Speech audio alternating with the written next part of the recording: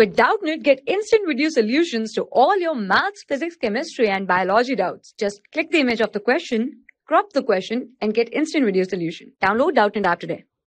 Hello everyone. In this question, it is given that the enthalpy of vaporization of a liquid is 30 kilojoule per mole and entropy of vaporization is 75 joule per mole per Kelvin.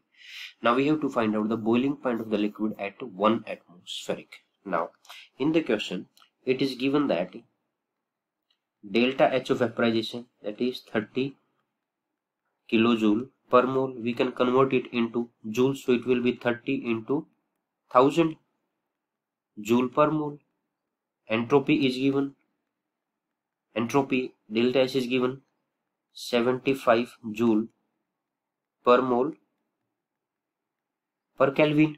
Now we know the relation that delta H is equal to T delta S. At vaporization they will be equal because delta G will be 0 at equilibrium. So from here temperature will be delta H divided by delta S. So it can be 30,000 divided by 75. When we will cut, we will get 400. So temperature or the boiling point is 400 Kelvin. So our answer is the second option. Thank you so much. For class 6 to 12, IIT JEE and NEET level.